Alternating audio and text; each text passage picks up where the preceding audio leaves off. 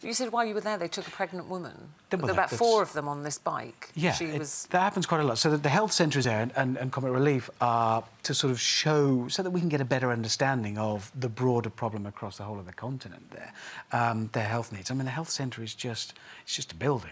There's no water, there's no power. So you get there, that's the place to go, but then if you're having a baby or you've got malaria, there's often women delivering babies by the light of a mobile phone.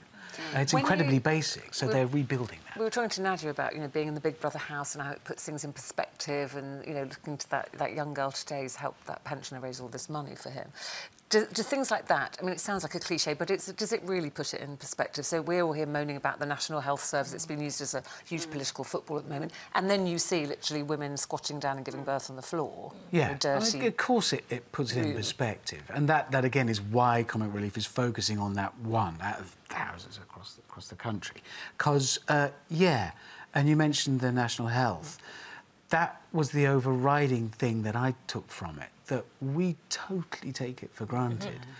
Wherever you live in the UK, if something goes wrong... with Comic Relief to Kenya and the KZU Desert, and I came back with it, I mean, just overwhelmed with what we have here. Like you say, eye operations being just on a table, with, like, with a bucket where they're pouring, just dropping the bloody bandages in, and they do phenomenal work. But to have that support always there. We went to look at a village where they had another thing going on. It was all in the same district, and there was a bunch of kids came out to see us. It was school holidays, so they were from about 7 up to 14, and they were just running about the woods, having a great time looking at stuff. It was frankly brilliant.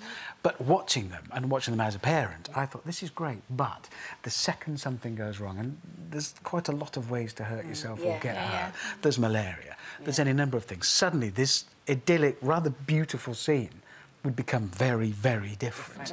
So at the end of this project, the idea is you've rebuilt this, they then have new equipment, solar power... Precisely. Yeah.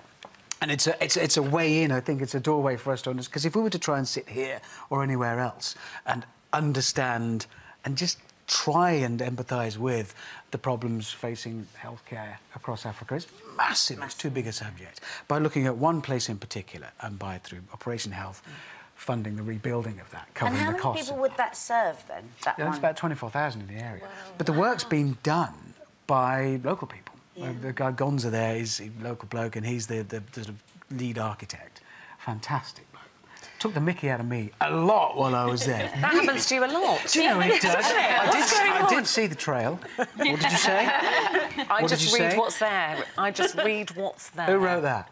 Who wrote that? You're in trouble. I was wounded. Who wrote that, Emma? Thank you, Emma. It's wounded. But it is, I mean, if to get involved, it's going to be on the telly and on Radio 1 all this week, actually. And it is those films that really make people pick up the phone. I think it does. It's all about, isn't it? It's empathy. I think it's in all of us to want to give, to want to help. But until you really empathise and feel connected to it and understand, well, it's just meaningless. You've got to actually feel compelled.